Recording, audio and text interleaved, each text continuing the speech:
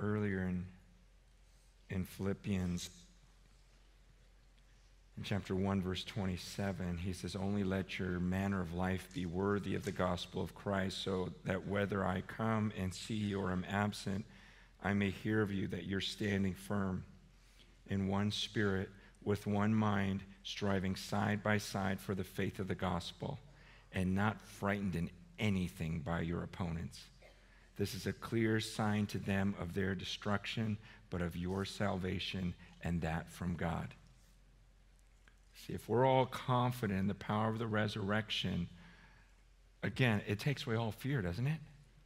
At least I know it does for me. I just go, okay, once I have in my mind what the scriptures say, that he's with me, all fear is gone. And then he says, if you guys could all with one mind strive side by side for the gospel, and we just go, okay, Jesus is with me. I'll go anywhere, Lord. He goes, you start doing that with zero fear, no fear at all of your opponents. You're only going to do that if you believe the resurrected Christ is there. He's the one that takes away all fear. All fear is gone. It's because he lives that I can face tomorrow, right? It's because he lives that all fear is gone. And so then when he says, when you guys would live in a manner worthy of the gospel and you lock arms, you're side by side of one mind, we're all saying, we're not afraid. He's with us. He says, then the world is going to believe in their destruction and your salvation.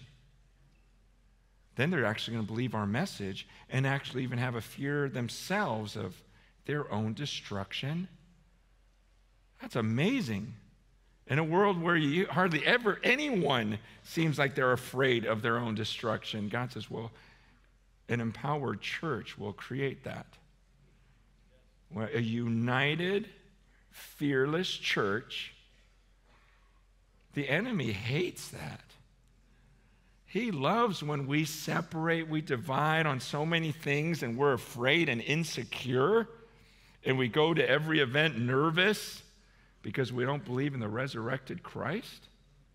He loves that because he knows, if these guys get united and believe that Christ is with them and they're not afraid of anything, then what Jesus said would happen will happen.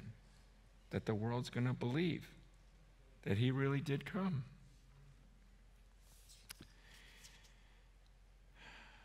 In 1 Corinthians chapter 2, Paul says this in verse 1. He says, when I came to you, brothers, did not come proclaiming to you the testimony of God with lofty speech or wisdom, for I decided to know nothing among you except Jesus Christ and him crucified. And I was with you in weakness and in fear and much trembling. And my speech and my message were not in plausible words of wisdom, but in demonstration of the Spirit and of power, so that your faith might not rest in the wisdom of men, but in the power of God. Well, you're going, wait a second. Paul just is saying there that he came in fear and trembling. Listen to what he's saying, though. In contrast to fleshly confidence, which would be, I've got a great speech prepared. I've thought this through, and I can out-talk them. I can convince them. No, he's saying, I didn't come that way. I came with a simple message going, okay, if you don't move, God, nothing is going to happen. And I tell you, there are times when I'll walk onto a stage and there's confidence in the flesh. Like, oh, this message is going to kill it. You know? There's just one illustration in the middle. I bet you I can get half of them to cry. Right? That's what Paul says. Like, I could come And some people, that's enough for them. Man, if you come and you give me a few quotes that I can write down and tweet out, that's all I want. If you can tell me one story and make me laugh and, and then throw a few scriptures, that's enough for me. If you could just get into some Greek words that I've never heard about and really tear them apart, that seriously is enough. And Paul's saying, I'm coming and I decided, it was a choice to know nothing. So except Jesus Christ and him crucified. Why? He says, so that your faith might not rest in the wisdom of men, but in the power of God. He explains, he goes, I don't want to, earlier in chapter 1, he says, verse 17, Christ did not send me to baptize, but to preach the gospel, not with words of eloquent wisdom, lest the cross of Christ be emptied of its power. So there is a way that if I come up here in the confidence of the flesh, I will actually diminish the power of the cross.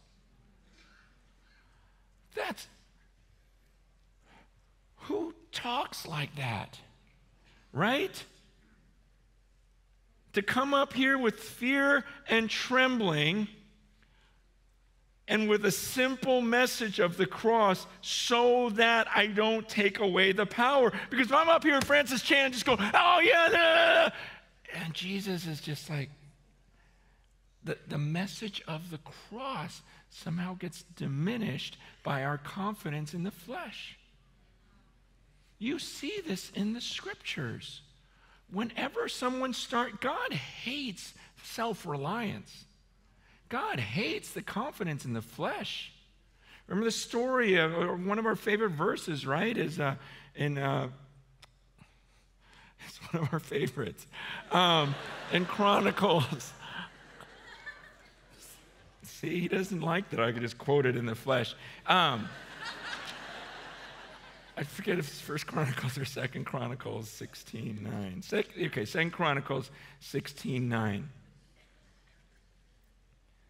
We know this. For the eyes of the Lord run to and fro throughout the whole earth to give strong support to those whose heart is blameless toward him. You have done foolishly in this, for from now on you will have wars. What the context is what I'm getting at. If you know the context of that story, it was King Asa who was amazing because he relied on the Lord. And he defeated these armies way bigger than his. But then later on in his life, towards the end, he starts partnering with this other king. And God speaks to him through the prophet there and said, what are you doing? And he goes, because you relied on this king of Syria, you're going to lose. He goes, you relied on me your whole life, and now, because you're this mighty king and you have all this ability to partner with other people, you're going to rely on that. Because of that, he goes, you've done a foolish thing. He goes, don't you know the eyes of the Lord? He's looking for the one whose heart is blameless. But because you relied on this king, you're going to lose and you're going to have wars from here on out. He hates that reliance on anything besides him. And that's why Paul says, I'm not going to do that. I'm not going to rely on. Paul was mentored by like the best. Like he was brilliant. He could have come up here and just had this amazing speech and talked people into these things. And if he had he goes, no, I decided to know nothing. I'm just going to go up there in weakness. I'm going to tremble. And I'm just going to give the simple message and believe that the resurrected Christ is there to do what he needs to do. I'm just going to speak his words because his words are living. And if I start talking, if Paul starts talking with his lofty speech, all of his wisdom, it's going to kill everything.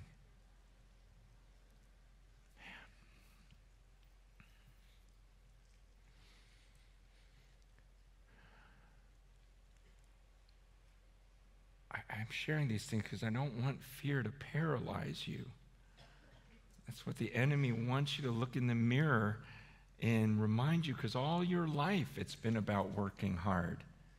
You know, everything's been flesh. The harder you study in the flesh, the better grade you're going to get. The more you work out, the better you're going to do, in the game. Everything's about like this. And we are supposed to study, and we are supposed to search the scriptures, but our confidence, it's like coming in weakness and trembling and trusting. Going, God, you're moving in this room because I asked you to. And by your grace, because you want to move.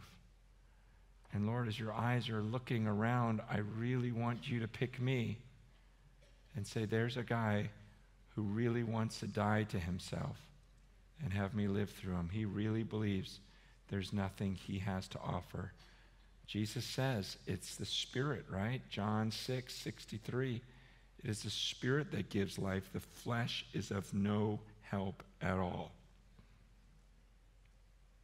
We should be the most confident group of people because of who is standing with us and because of whose presence is with us. So get rid of all those lies that Satan's trying to plant into your mind that you could never survive over there, you could never pull this off, or this. Just get rid of that. That is all of the enemy. And believe the resurrected Christ is with you everywhere you go. And when you walk around with that type of fearlessness and we join arms and say, yeah, we're in this thing together, none of us are afraid. That's when we know the power of the resurrection. And that's when the world's going to believe.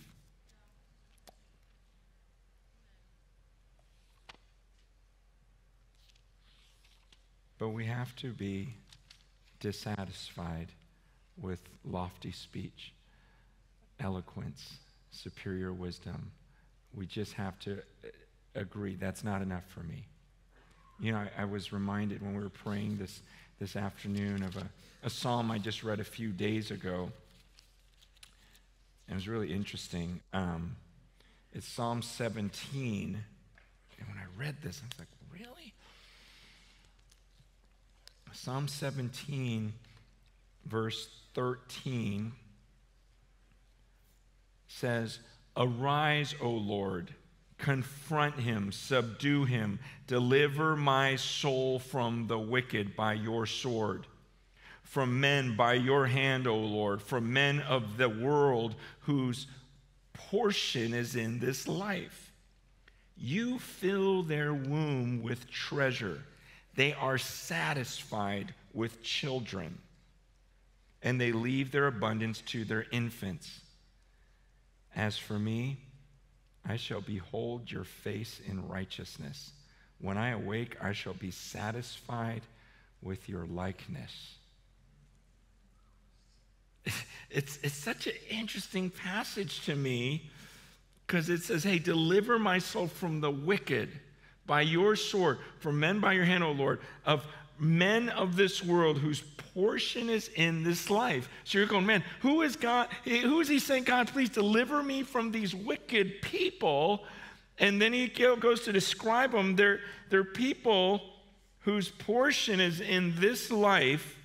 God, you fill their womb with treasure, and they're satisfied with children, and they leave their abundance to their infants.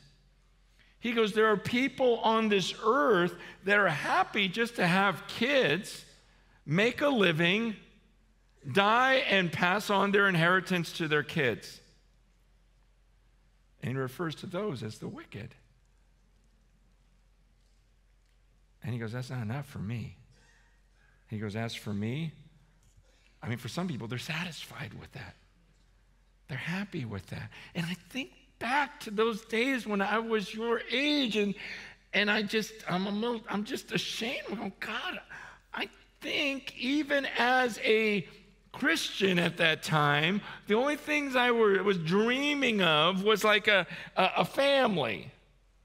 A happy family and some kids and a home. These aren't bad things, but to be satisfied with that. Where he says, as for me, I shall behold your face in righteousness.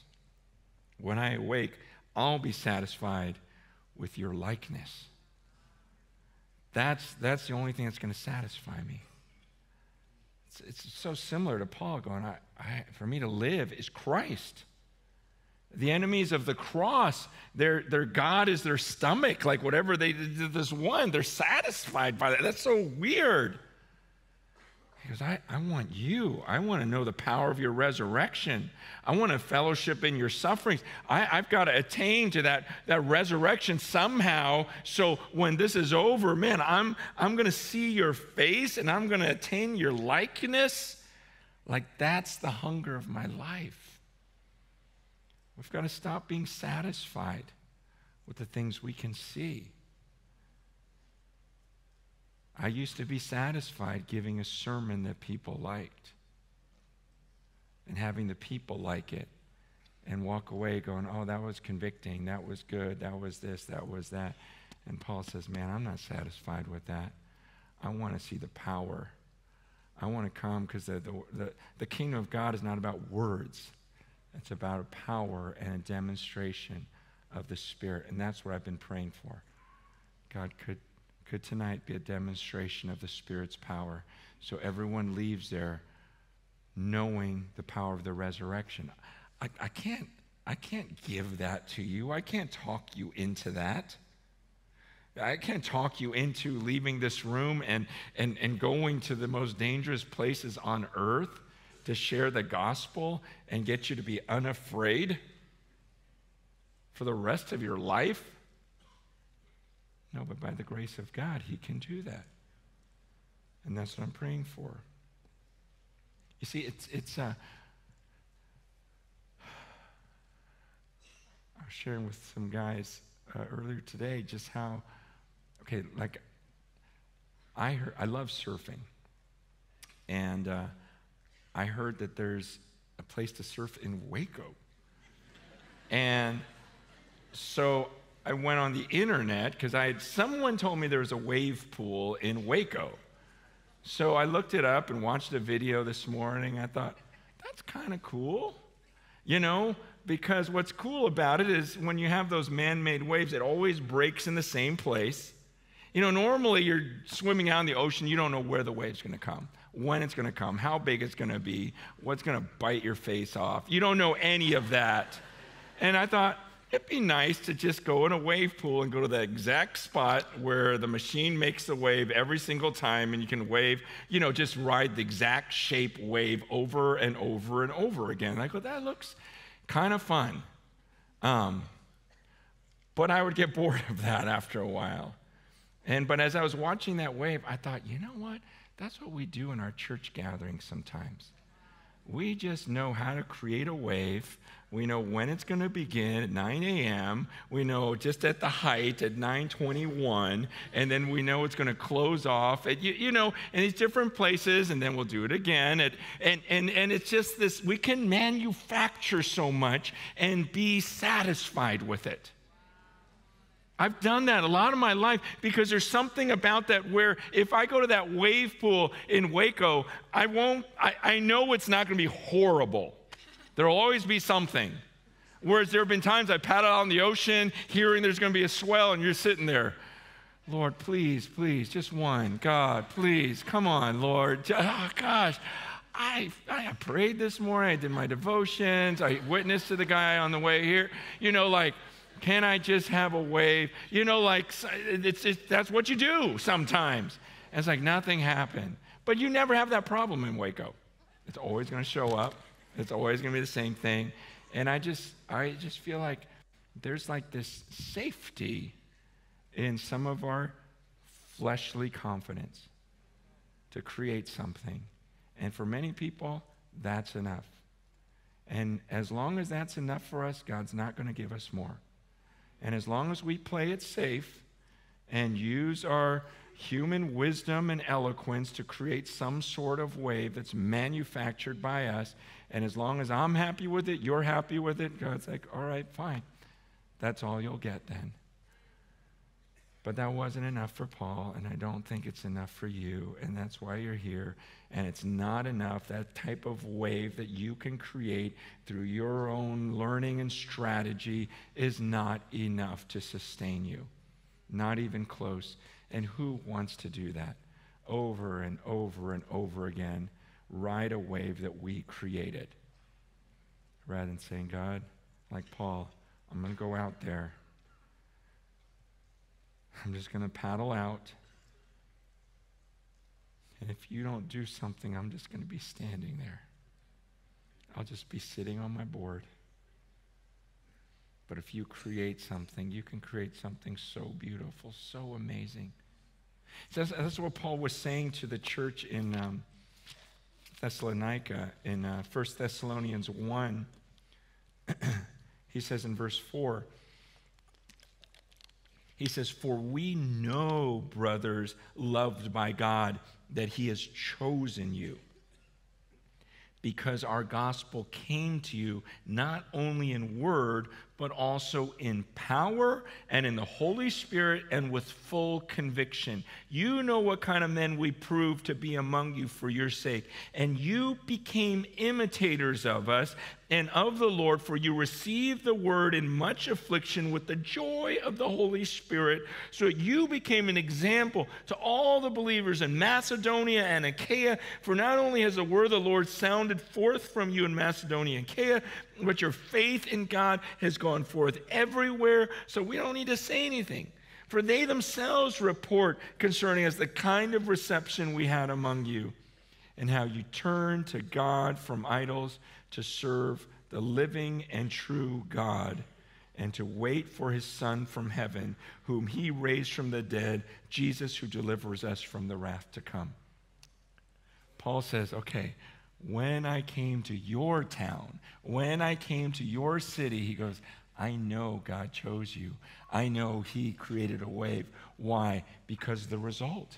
He goes, you started just the gospel. When I spoke it there was like this power and there was conviction. He goes, it was in a time of persecution, and yet when you heard what Jesus did on the cross, you took it with full, you're like, okay, bring the persecute. These people heard the word. I'm like, go ahead, persecute me. I don't care anymore. And Paul's going, man, he goes, I didn't even have to tell people what happened in your life. You started preaching. You started preaching to everyone, and everyone started talking about you and how you turned away from idols to serve God. You were imitating us. You were laboring. It's like, he goes, man, something happened there. Same message. He goes, but with you guys, something happened. There was a wave. There was a wave. As yesterday when I was hanging out with Jimmy, he was just telling me about the times when, he goes, when that wave comes, when the Spirit moves, any strategy will work. You know? It's not like, it's just when God isn't moving, we try to manufacture something. So then you got to get real clever and make something look like a semi-revival. You know, and it's just to say, God, I don't want that. Lord, I want to see this. I want to see your Spirit move. I don't know how that's going to look in these different places, but I'm not satisfied with anything other than the power of the resurrected Christ. I was speaking with a couple friends of mine at this other conference a few months ago, and they spoke, and then I was going to come at the end, and it was all about getting people to go and, into the nations, and I'm just like, I go, gosh, I just really feel like if it ended right now, they would all go, that was good, and then nothing would change. And so I gathered the two guys together. I go, what do I say? What do I say to change that so that something happens? And we're sitting there plotting, just the three of us, like, gosh, I don't know, maybe if I go this direction or this direction. And then it hit me. I go, wait a second. I go, this shouldn't be that hard. And I asked the two guys that spoke before me, I'm like, when the Holy Spirit entered you and you believed, did anyone have to talk you into spending time with him? Did people have to beg you to get the sin out of your life? Was your pastor just all over you, begging you to do something for the kingdom? I go, I don't know what it was like for you guys, but like, I had to do something. Like when the Holy Spirit came into me, it's like the thought of I can speak to Almighty God, like He'll listen to me, like He didn't have to beg me to spend time with God. I wanted to be something in there. And when the Spirit came into me, it's like all the sin that was in my life, I'm like, I want it out, get it out, get it out, get it out. I hate it. Every time I dabble just a little bit, I don't want it. I'm a new creation. I don't want that stuff in my life. Something inside happened. And I am not happy. I couldn't be happy just golfing and surfing every day. That would drive me nuts. I have to be about the kingdom. Like even now, like as the end is looking like it is just imminent, like it's happening, I'm begging God all the time, please get me in the game, get me in the game. I'm begging Jimmy and Andrew, get me in the game. Where do I got to go? I got to do something because I'm not going to sit around like in the days of Noah and go, oh, I'm happy, marrying my kids off. No, I'm not satisfied with that, but it was something inside that happens. The Spirit is given to me to be His witness. So it drives me nuts when I haven't been His witness. It drives me nuts when I chicken out. I go, this is all, it was happening inside of me. I go, do people have to beg you? And they're listening, they go, you're right. No, something happened inside. Something happened inside. You guys, our job should not be that hard. If you are pushing, pulling, dragging people for the tiniest bit of fruit, we've got to, out of love, be concerned that the Spirit of God and the resurrected Christ is not really in them, changing them from the inside. Because if the Spirit of Him who raised Christ from the dead is in them, what I hear is that your soul, your depths will cry out, Abba, Father. And you'll want to manifest the Holy Spirit of God. You'll want to be His witness. You will seek first His kingdom. When you see the poor, you can't just keep walking. How could the love of Christ be in you? Like it's all these things should happen as the Spirit enters us. So as you go to these other countries that you go, oh no, I'm scared of this. No, there's only one X factor. That's the Holy Spirit. If the Spirit of Him who raised Christ from the dead enters into these people, it's going to start happening from the inside out. And that's something that only the resurrected Christ can do, who is with you.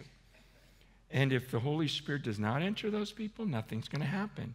And you can spend all your days trying to protect them and talk them into something, when in reality, we need to be honest with people. When we don't see the fruit in their life, to say, I'm nervous for you.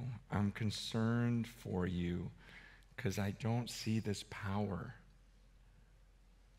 So I even have to ask you, do you, from the core of your being, cry, Abba, Father? Does your spirit cry out to Him? Do you hate sin and want it out of your life? Are you a slave to that righteousness? Is your mind about the kingdom and wanting so desperately to be a part of this mission that He's called us to? See, if that's not coming from inside and you need everyone and their mother pulling you, begging you, then I'd say, gosh, you may not know Him. I say that cautiously, but out of love, because this is about the power of the resurrected Christ. It's about people going from death to life, and there should be a noticeable difference. So don't put the pressure on yourself, thinking, I'm not good enough to go and accomplish this in that tribe. If you do feel like you're good enough, man, that's exactly when nothing's going to happen. It's that confidence that you're not coming with fear and trembling. And you're not coming with this confidence that the resurrected Christ is with you everywhere you go. My prayer is that I don't want to ever walk on another stage or share with another unbeliever with fear. I want to walk with this confidence that the resurrected Christ is with me. And that's a lot of power. That's all authority in heaven and on earth is with me.